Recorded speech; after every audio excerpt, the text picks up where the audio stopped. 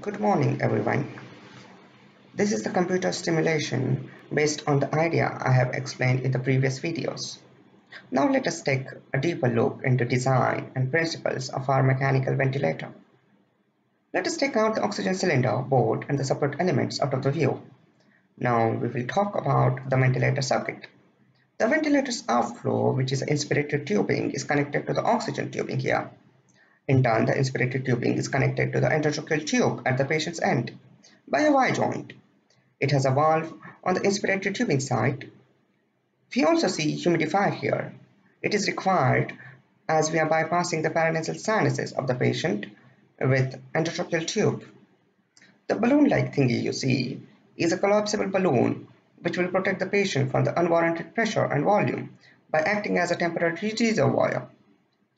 The expired air from the patient will get in the expirated tube, and because of the valve near the Y joint, it will travel to get contained by UV-laden container, which is meant to eliminate the COVID-19 virus from the expired air of the patient.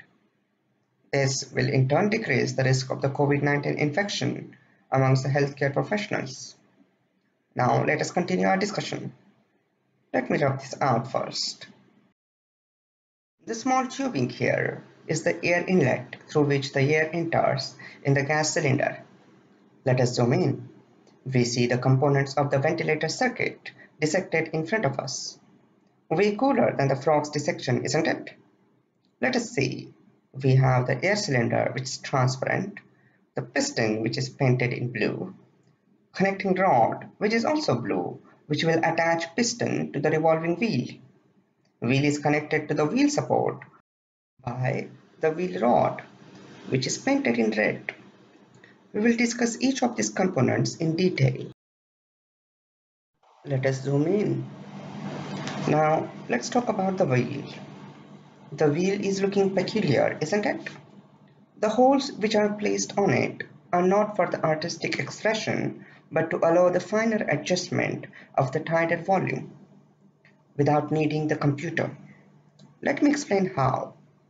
Each hole is placed on the circle, which has a diameter ranging from 3 cm to 14 cm. So we have holes placed on the 3 cm diameter, 3.5, 4, 4.5, and so on till 14 cm. The hole itself measures 7 mm in diameter. The volume of the air displaced by the piston will depend on the diameter of the circle on which the connecting rod is attached in its distal end. Example, if the connecting rod is attached on the 8 cm circle, then the displacement of the air would be pi r square h, where h is the diameter of the circle on which the distal end of the connecting rod is attached. Don't worry about this if you're feeling this is complicated. We will be discussing it more in detail as we progress further in this discussion. Let us zoom in on this tiny red thing. This is a pin which will connect the distal end of the connecting rod to the required hole on the wheel, which will be based on the tidal volume requirement. Now let us zoom in to have a look at a piston. It has a shaft and a big cylindrical head. The head has grooves to fit the rubber rings so that air will not escape from the cylinder. The radius of the piston head is 4.8 cm in this design. This will be the r in the pi r square h equation. Let us see how these components will be fit together as we zoom out. Have a look at how these components are coming together. Now finally, we are taking a look at the connecting rod. It has the proximal end which will attach to the air cylinder by a piston, and a distal end which will attach to the pin, which will in turn connect it to the hole appropriately to the circle depending on the tidal volume requirement of the patient. And this is how it will be aligned perfectly.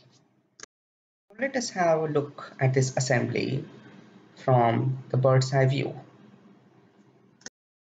Let us talk about the tidal volume calculation in depth. The displacement of the air done by the piston can be calculated by pi r square h formula. H here stands for the moment of the piston. H will be equal to the diameter of the circle on which the distal end of the connecting rod is attached by a pin. Example, if the pin is placed at the 8 cm hole, then the displacement of the air would be pi r square h. Value of pi is 3.14, r will be 4.8, and h will be 8. If you calculate it, it will be coming around 578 centimeter cube, which will be equal to the 578 ml of air. The table on the right side shows the tidal volume estimation for each hole placed on the wheel, so that tidal volume can be adjusted depending on the patient's age, weight, and disease condition. We have zoomed in to see the luminal radius of inflow and outflow tubing, which is 2.2 centimeter. It will be important later when we will calculate the flow through the tube. At the motion study of design, rotation of the wheel causes slider motion of a piston. The proximal displacement of the piston in one rotation is equal to the diameter of a circle on which the connecting rod is attached to the wheel. We have explained this before. The pi r square h would be the tidal volume. Let us talk about the rotation per minute and its correlation with the respiratory cycle. Time to complete one revolution would be divided into two halves. The first half would inject the air into patient, which would be corresponding to inspiratory time. The second half would suck air from atmosphere. This will not correspond to the expiratory time because one-way valve will be placed on the inspiratory tubing. Thus, only atmospheric air would be sucked into air cylinder and not the air from the patient's lung. The expiration here will be done by the passive recoil of the lung and the chest wall, and it is normally twice as long as the inspiratory time. Thus, if the respiratory rate is 12 per minute, then each breath would be 5-second duration, out of which 1.6 second allocated to inspiration and 3.4 second would be allocated to the expiration. Wheel will be needed to complete one rotation into 3.2 seconds, which is 18.75 rotation per minute, and 1.8 second should be the pause after each rotation of a wheel, so that 1.8 plus 3.2 will be equal to 5 seconds of breath. Again, in a more simplified way. So the time of a one breath would equal to inspiration plus expiration. Inspiratory to expiratory ratio is 1:2. So the revolution time would be 1.6 plus 1.6 is 3.2 seconds. See, easy peasy, isn't it? Now we will do the kinematic analysis of a piston. Now this is a way cooler stuff.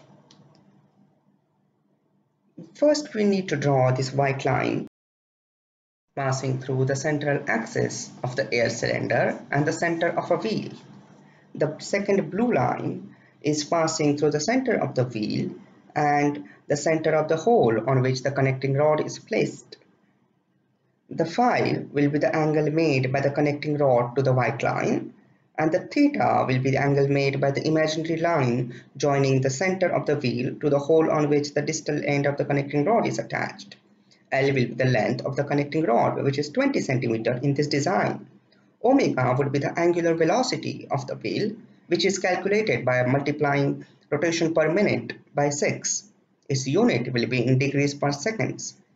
In our case, RMP into 6 will be coming around 112 degrees per second. I have put down the formula for the displacement of the piston at any given theta. Acceleration of piston is also calculated by this complicated formula I have put down. Once we have the acceleration, we can calculate the force, which will be equal to the mass into acceleration. We already know the formula for pressure, which is force upon area.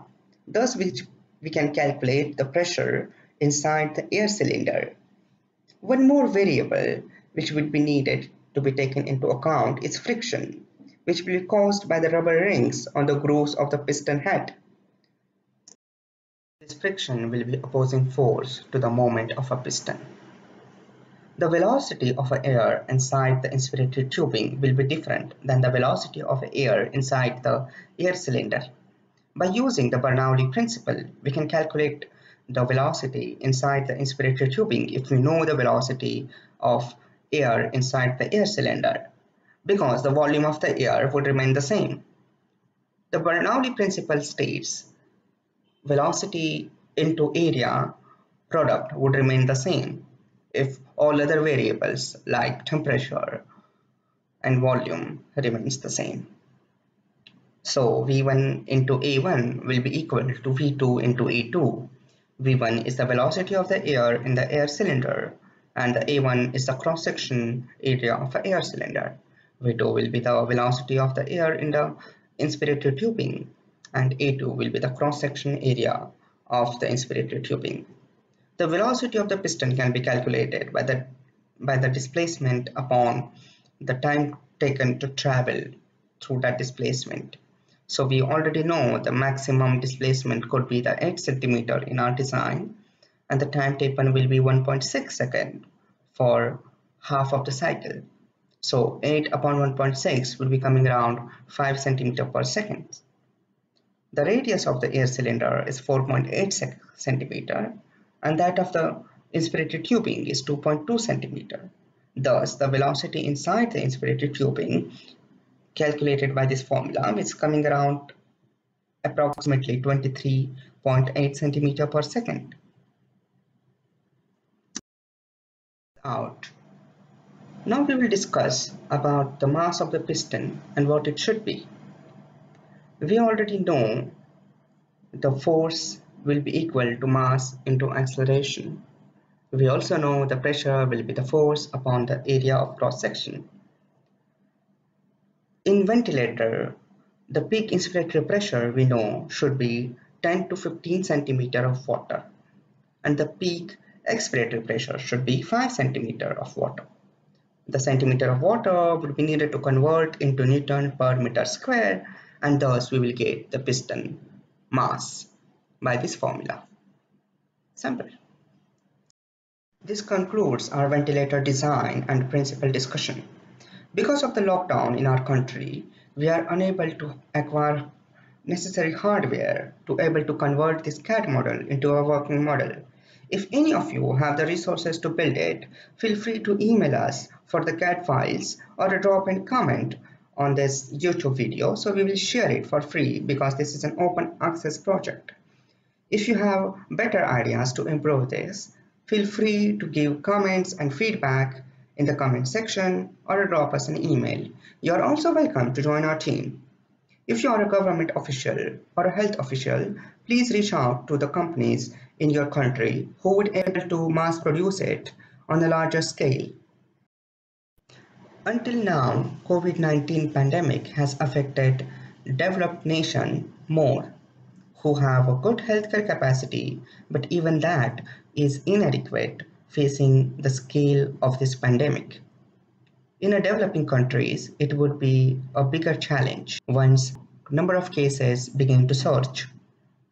So I urge the leaders to prepare for this beforehand by increasing the healthcare capacity, especially the ventilators.